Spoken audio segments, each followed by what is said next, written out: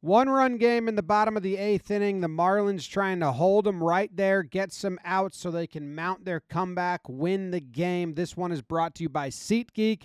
Thank you to SeatGeek for sponsoring the breakdown. The count is going to go to 3-0. Not a good start, but he fights back. Get the called strike, 3-1, gets the foul ball. Now it's a full count, and the batter takes his time. And he steps in. Now he's got to be in the box, looking at the pitcher and ready to go by the 8-second mark.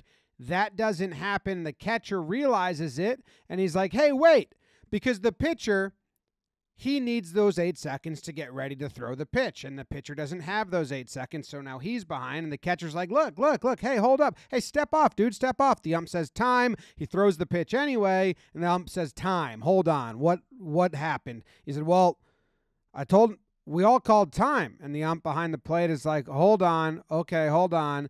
He's got the Marlins coach coming out saying, what's going on here? What's the call? What the fuck is happening? And the ump says, hey, I'll go talk to all the other umps. We'll figure this out, don't worry. So look, I'll slow it down. He says, hey, he got to the box late.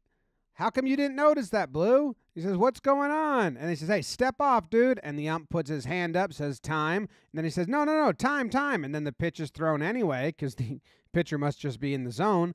And then the ump doesn't call ball. He says, hold up, and puts both hands up.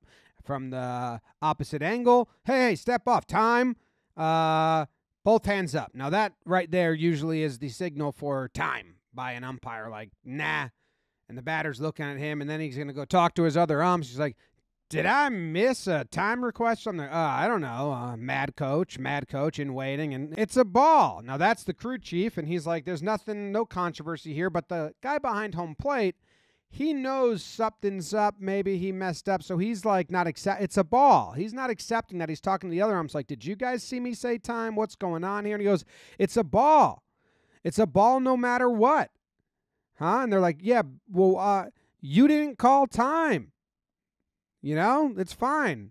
And he can't call time. So then this ump is like, all right, yeah, okay, go to first. So you can't call time. And then they're just real mad on the other. You called timeout. I called time, so you called time. You can't call time. You're out. And he gets ejected right there by home plate umpire for arguing. A very light ejection. Just, you're out. Psst. And he's like, yes, I can. I can take a mound visit. I can call time. He can't call time. And now they're both going to argue with both umpires at the same time, and they have a synchronized motion. But this is what the catcher's saying. Yeah, I called time, and then he did. And the ump must say, you can't call time, because they're saying the line. And he says, yes, I can. I can take a mound visit. And the ump says, yeah, but you have to call time to do that. And he says, I called time. It doesn't matter. Yes, it does. You're gone. Double ejected, both What? umps. What? Huh? You called timeout. No, I didn't. What? Yes, you did. You put your hands up. We all saw you put your hands up. Then what the fuck is he supposed to do? What is he supposed to do? Oh, that's bullshit. What is he supposed to do? What is he supposed Want me to run yeah. you? Toss me. I'll toss you. Because he called time. We don't have to award it. He called it. He called it. He called it. What's he supposed to do? The pitch was a ball. He called it. The pitch was a ball. He stands up because he called time. He's not allowed to call time. So he can just do whatever the fuck he wants? If he called time, he would have got time. You said timeout. Catcher's getting honest with him now, like looking in his eyes like, hey, don't wrong me here. Don't gaslight me. Don't make me go crazy. Look at his eyes. What? I know, and then I called timeout, and you said time. You called time. No, I never said it. Don't put words in my mouth. He called time. I know. This is what I'm saying. Then he stood up because you called time. You called time. I know, I did. Oh, he admitted it. Oh, look at him.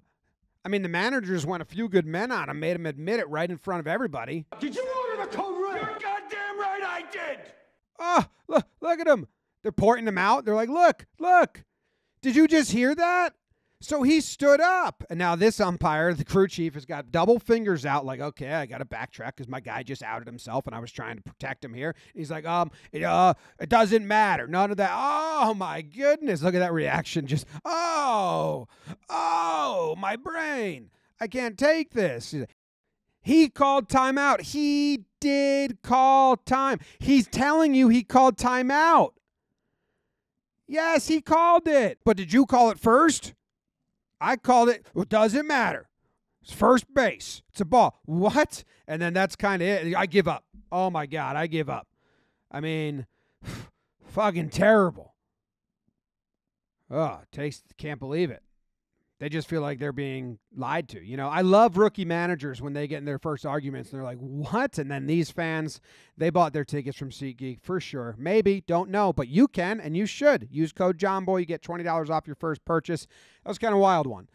I mean, the home plate umpire knows he called time. He also missed the pitch clock violation. And then you called time, man. You called time. You kind of admitted at the end there, according to their reactions. And this didn't affect the game at all.